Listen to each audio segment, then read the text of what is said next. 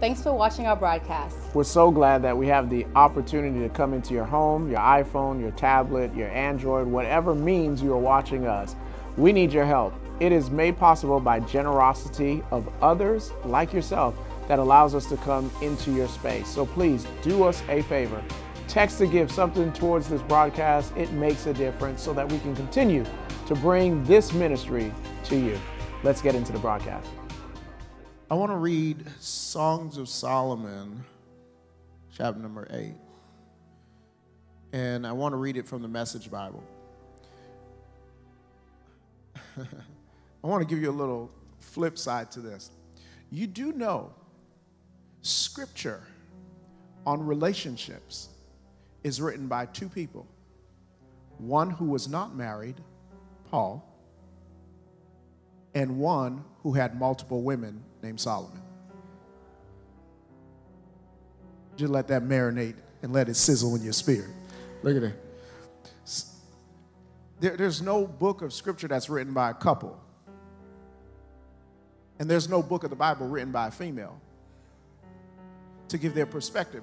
So traditionally they say 50% of marriages end in divorce, 60% end in divorce in the local church context, 20% are really healthy and successful. And I believe part of it is various reasons, but I believe part of it is that we are oftentimes challenged on finding material that translates to culture, not saying Scripture doesn't translate, but there are parts of Scripture that culturally don't fit, like a woman needs to be silent in church, and the reason why was because in that day, women were not taught, they were not learned, and so that fit that stanza. In today's culture, that's not necessarily the case. There are women that are more educated than men. There are some women that are making more than men, and so we have a different context. And so this morning, we want to touch from an interesting book that we read called His Needs, Her Needs. I encourage all of you all to read it, and it'll be helpful for you. Songs of Solomon 8, 6, and 7 says, hang my locket around your neck, wear my ring on your finger, and love is invincible, facing danger and death. Passion laughs at the terrors of hell. The fire of love stops at nothing. It sweeps everything before it. Flood waters can't drown love. Torrents of rain can't put it out. Love can't be bought. Love can't be sold. Love can't be bought. Love can't be sold. Okay. Well, after just reading that, first of all, we have to come to realize when we look at a marriage between a man and a woman, you really have to link it and connect it with Christ and the church, right? So Christ is perfect. We're not perfect. But the church isn't perfect either. And through his love, to the church and to us as individuals, help us to grow and see things within ourselves. So in a marriage, first of all, it's very important to pray. You have to understand before him, before your spouse, before your children, it has to be with you and God. And then he can really open you up to see other things that you need to see. So we know there's 10 emotional needs in a marriage, in individuals that we have. And we're going to say it from each perspective, because here's the thing. One, we're not relational therapists for sure, but here's the thing that we do know is that we see and hear love differently. And so here's what I wrote that I think is so important, is that falling in love with who was will not keep you in love with who is. Falling in love with who was will not keep you in love with who is. We all grow. Who she was or is 5 years ago is not who she is today. Who I was 5 years, thank God. Who I was 5 years ago, I was very immature. Who I was 5 years ago was not who I am today. And so a lot of times we have, the thing about the New Testament church is saying this. So here's the thing with the New Testament church. We are experiencing a lot of people who were genuinely in love but fell out of love. Because it is possible. I don't care how you try to tell me. It is possible to fall out of love if you don't manage it well.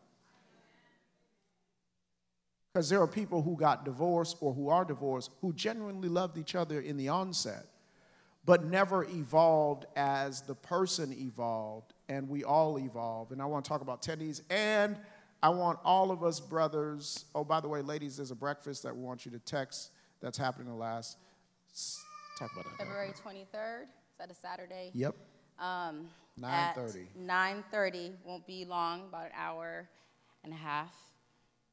Because, we can't just stay for an hour, at least an hour and a half. And we're just going to have a good time, continue our conversation that we started.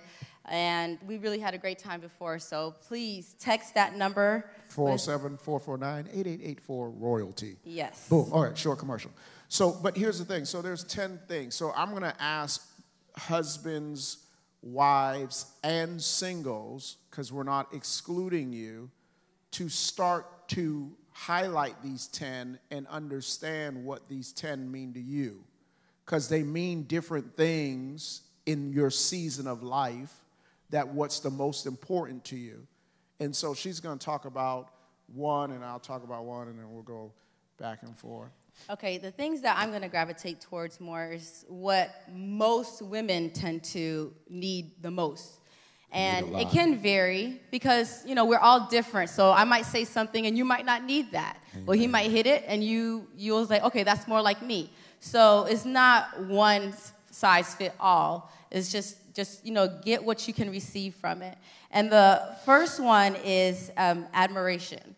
So a feeling of wonder, pleasure, or approval, right? So me as a woman, if I'm doing something, I would like to get recognized, right? Affirmation. That's my love language, number one anyway. So I like to get affirmed. So if I'm doing something and it's not being noticed, I can feel some type of way. Yes. And... yes. And so, go ahead. So admiration is, what was the word? I guess admiration. So admiration, my wife is, she's the tool belt person in the house. She fixes things, builds things, screws things in, all that type of stuff. I don't do none of that. And I'm fine with that, praise the Lord, because I give the money to buy those things, and I feel good about that, praise God. But she that's her thing. And so she redesigned our room, and for me, even though I'm a communicator, I am not an over-communicator. So for me, I'm like, it's good. Now, if I don't like it, I'm going to tell you, like, this all need to go. It's not good. But I said it's good. In my it's good, it means this is awesome, this is fabulous, this is great, this is magnificent. But that's not what she needs. And so I walked away feeling good. Man, this is dope. And I'm like, that's it? Like, really, I really put a lot of energy and thought into this process. And with you're just good, that wasn't enough for me. Like, I need to know what you're really thinking about it and how you felt about it. And so as a male, my thing is, I went to the store with you. We walked around and picked it out together. That's my contribution. So we have to learn how, okay, so if you need more, here's the thing. You can't hold me accountable for what you don't tell me. So if you need more, as opposed to it being an argumentative session, it may just be best to say, this is what I need. And here's the thing. If you're single and admiration is your thing that you need, you got to be careful that you're not starving from it so much that you just give yourself up to anybody who just meets the need that you're desperate for at that season. Amen. Okay, so another one, number 2, affection. He's more needy of the affection than I do. Yes, sir. For some reason, and that's okay. So that's why I say not all, one size fit all. Because in a lot of relationships, the women, they need more affection, right? I want to be coddled, and I want, you need to be right next to me. But because, not that I don't like affection, I do like affection, and I want affection. It's just because I'm always moving and going. Like, I'm always doing something. So I don't get the time to rest as much that he might get because I work, at a school system, and then I get home and I have like another little school system right there because I have 4 children. So we have 4 children. So yes, I love it when he shows that affection, but I realized that I wasn't giving him enough affection. Like I wasn't stopping and then, just rubbing on him and everything he needed. I turned rated R real quick. So here's the thing. So this is. So everybody's raised differently. Everybody's raised differently. And like for me, it is a challenge to naturally parent. My wife is naturally a good parent, just naturally. For me, it is work because my parents were not, my dad wasn't as active. He was his love language was, I provide a house for you to live in. You will always have food in your fridge. And so that getting down on the ground, playing and stuff, like we ain't do none of that. And so even though I had a brother and sister, I was technically an only child because my sister was living her own way. My brother left and went to the military. So I grew up an only child. I grew up a very only child. Like I grew up, even though I have like there was like, holidays would be the worst because it was weird for me to see Thanksgiving. I used to dread it because her family, they all get together. They all text each other, high five each other. And I'm like, we don't do this around where I'm from. We don't. No, I used to just think it was awkward. And it became a very tough experience for me to go through family reunions because I don't remember my family being at an entire table. So what Thanksgiving, which was a blessing for her, was a nightmare for me.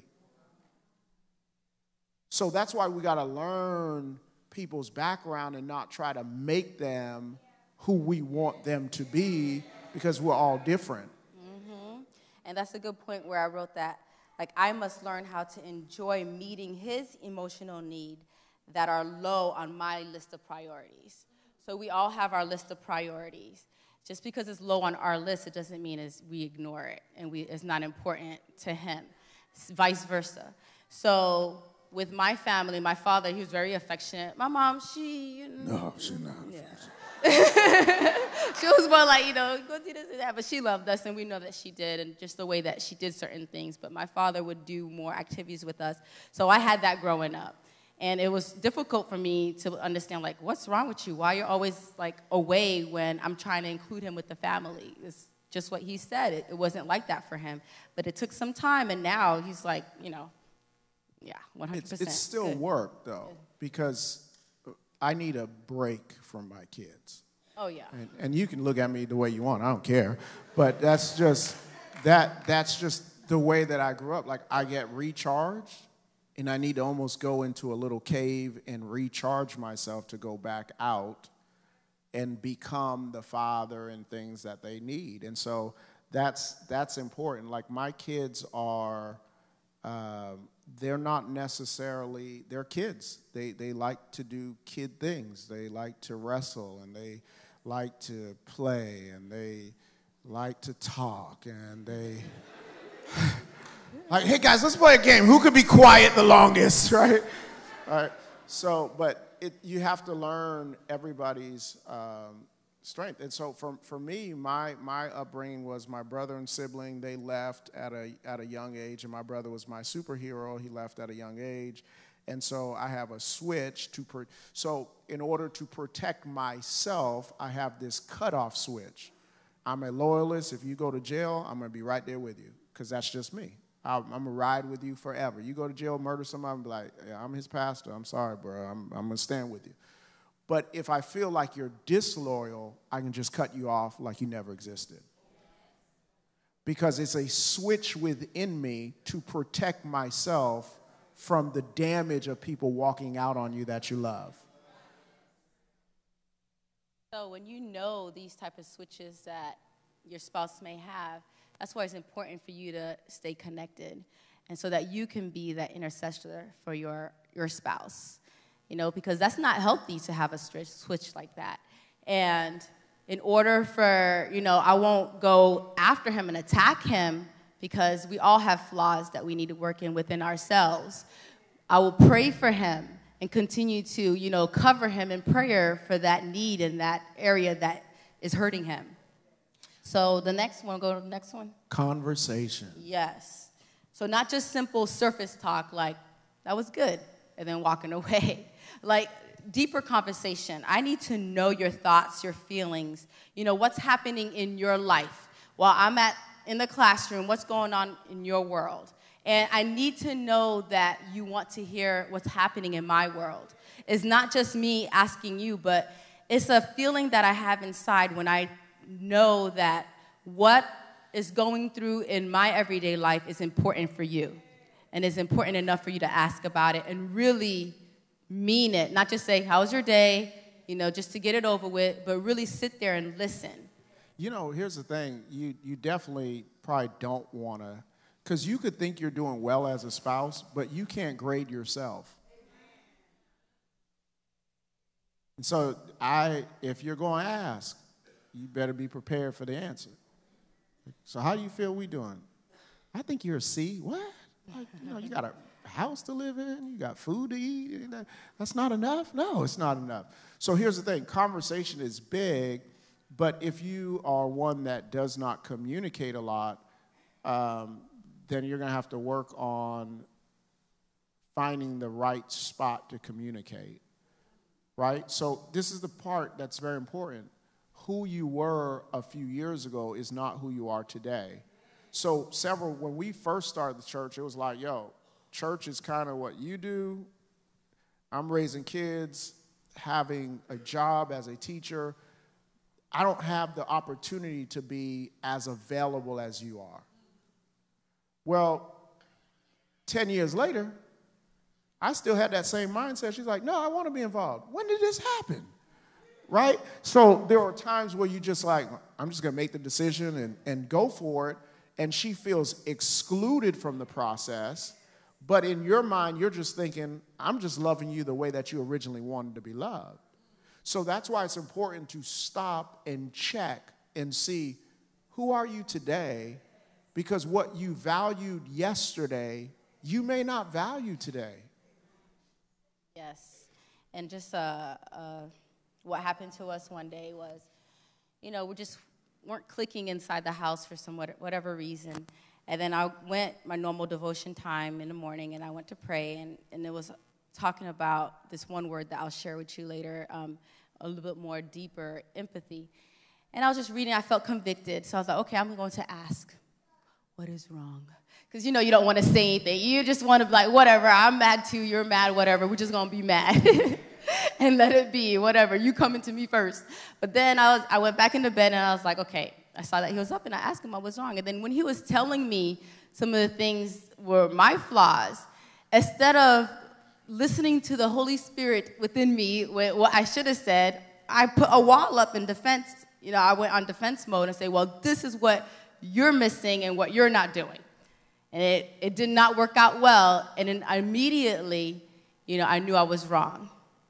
So when you're wrong, you have to, in that conversation, admit that you're wrong, So that's what I had to do. I had to turn back around. It took me some time, and I text because he was already gone. And sometimes it's okay, but you have to make sure you know how to do your wording correctly so it's not misunderstood. And I just simply said I was wrong, and I'm sorry. I should have never said that. Although what I meant was true, but the way I went about saying it at the time was wrong. And here's the thing, like, if you're a communicator, like, you have to look inside of yourself. Because I can make you think you're wrong, even though you're right. That used to work in the beginning, right. But it does not work anymore. I have her thinking, like, you're right, I did do that to you. And I'm like, God, I'm good. I just talked my way right out of it. Like, so all us who are salesmen, who are negotiators, like, you have to know that switch doesn't turn off. So it doesn't become an argument about right or wrong. It just becomes an argument about you proving to the other side, that you swayed them to your perspective. And so one of the books that we're reading on his needs, her needs, is like, when I read it, I was like, dang, that actually is me. It's like, yo, you're selfish. And when you start tracing it back, you're like, yeah, you know what? It's kind of true. I am kind of selfish. But then you look at your upbringing. My mom, till this day, my mom cooked food for the entire house and made me my own separate food.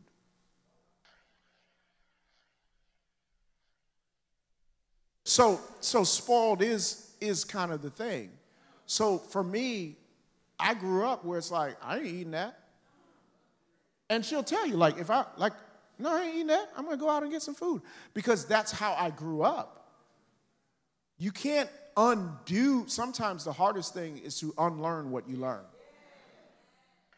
We don't raise our kids that way, but that's. No. You're not eating that, you're just not eating. And that's it in my house. But, I mean, he came a long way with that. So conversation is real, and, right? Going Chipotle, McDonald's, all those stores you can go to. That means you're not hungry. But anyhow, so conversation is very necessary in good times and in bad times. You have to have the right conversation, and it's not always what you say is the way you said it. Okay, so you have to really check your tone and check your heart when you're talking to your spouse about something. Now, domestic support is a big one for me because I did most of the housework. I do all of the cooking. I did most of the cleaning, most of the child raising, everything, especially in the beginning. So it came to a point like, okay, I would express my feelings about that, and then he would be like, okay. So he would wash a couple dishes here and there. I mop the floors and clean the bathrooms. He would mop the floor, and then he would leave certain things, and, you know, I like 100%, and he wasn't given 100% of effort. But that's what he gave. And in his eyes, he's like, I'm helping. But it was my job to tell you, no, I'm happy that you're helping, but I need more than that. And it's okay to need more. And you don't want to diminish him and crush him for what he's doing. You know, you're happy about it, you praise him for it. But if you're really struggling, you need more help, it's okay to say that you need more help. And that was the best thing I ever done. My goodness, I went home one day and I saw some clothes folded.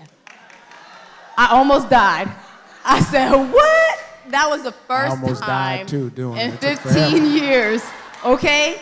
So he was listening. That showed me that he was listening. That showed me that he cared enough to do that, and he's been listening. I'm like, wow, that was amazing. And I had to show him that, you know, I really appreciate that in different ways.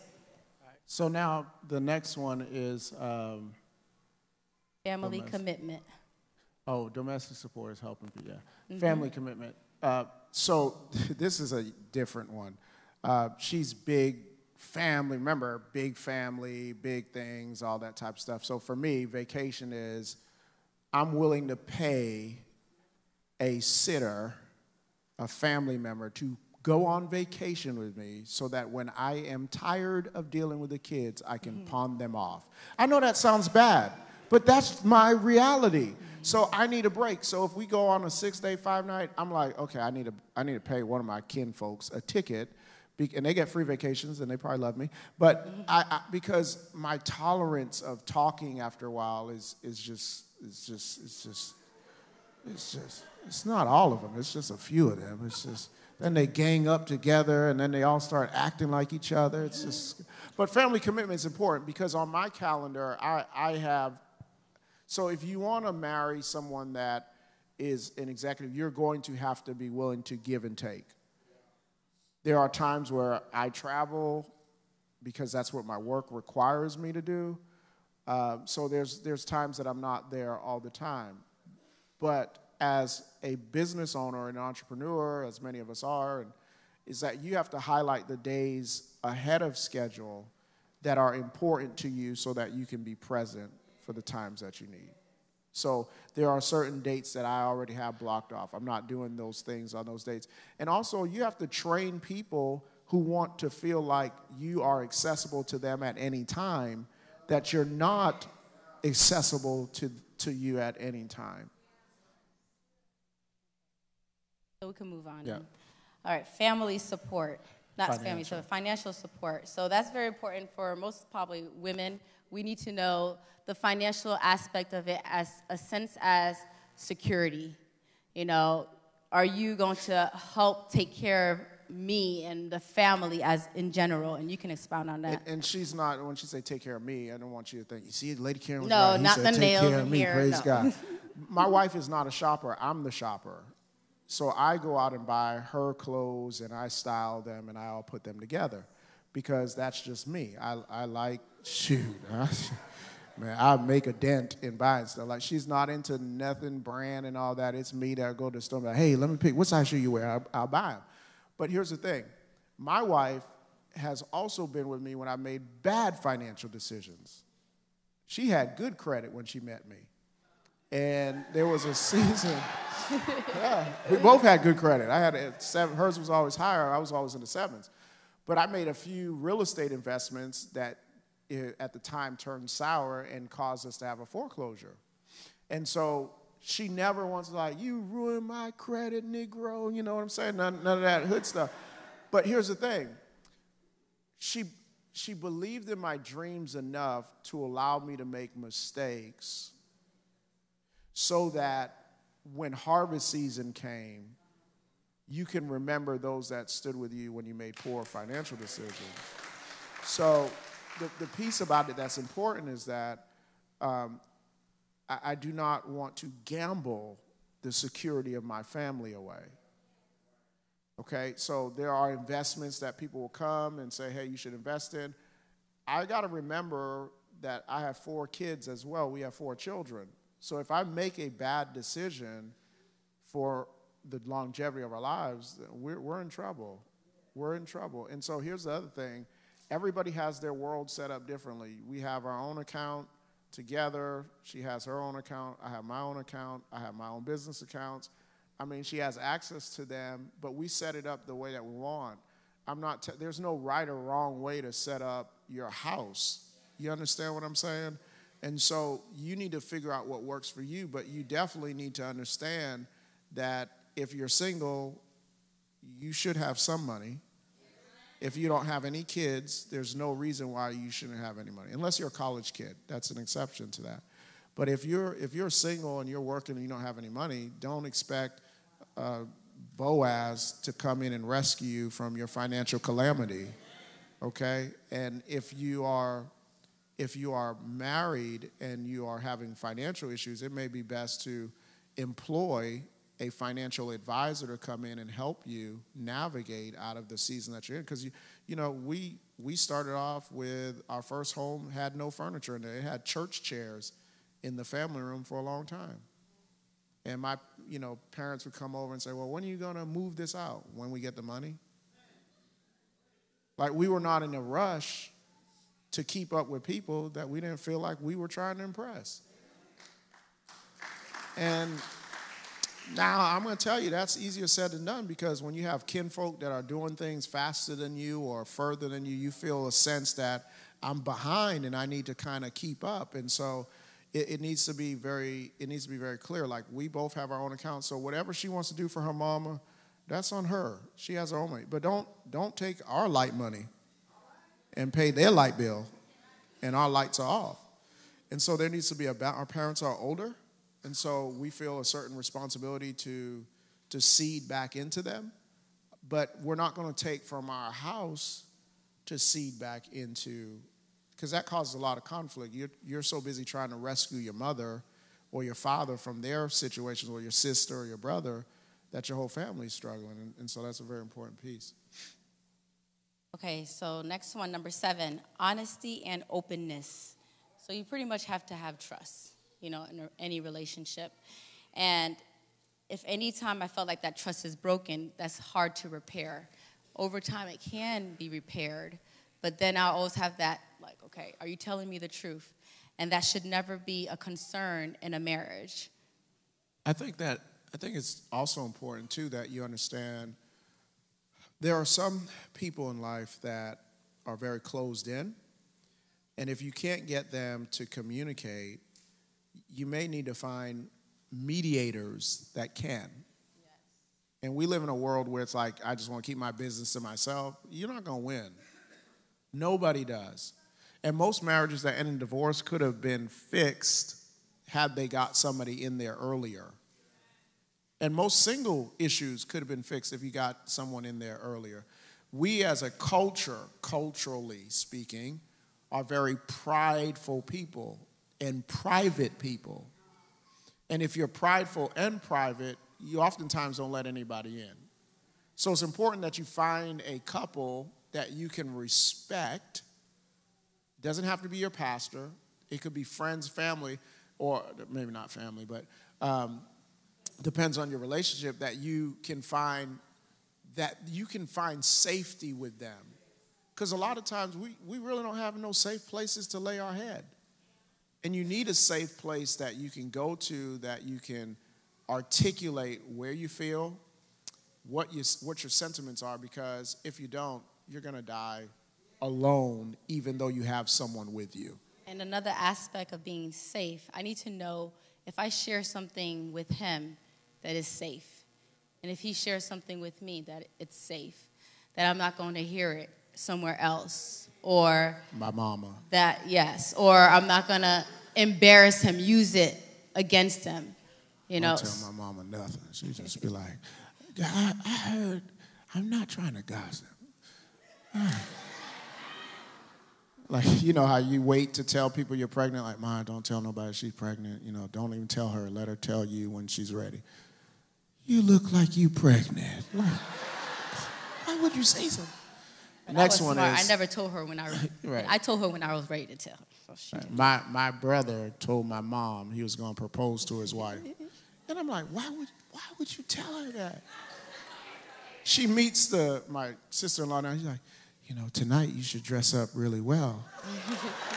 Because there's something important going to happen tonight. Okay, physical attractiveness. It's important for me to know that men in general, my husband is sight stimulated. Right. So I need to look good for him. So when I used to be a stay-at-home mom, you know, sometimes, you know, you're working all day, so you still have your head tied. You still have, you know, some sweats on. You've been cleaning. You've been taking care of the children. He comes home from work. And you're like, hey, honey. And he's like, oh, hey. And it took a while for me to realize, you know what? I need to always look my best for him. Because I don't know what's out there, what's he seeing out there. And even though I have a totally, you know, a world out in here that's maybe sometimes chaotic, I have to take my time to make sure my hair is done, that, you know, I'm dressed up, or, you know, I dress up for him in special ways in different occasions. And I'm the hair buyer, so that's why I have all the funny hair stories. I know what 1B is. I know what 1 black is. I know what 4B is. I know 30T. I know all that stuff. So don't come at me in that type of tone when I be at the store. So, you know, so I know I am the hair buyer. I go to the store. This is the hairstyle I want. I go to the store. This is what I want, and whatever. But here's the thing. I love it. Here's the thing. The crazy thing is this. You've got to know that there is a world out there that prides themselves on being sexual. And if you're single, it's even more complex, because there used to be a time where people wouldn't wear certain things outside the home. Well, that doesn't exist anymore.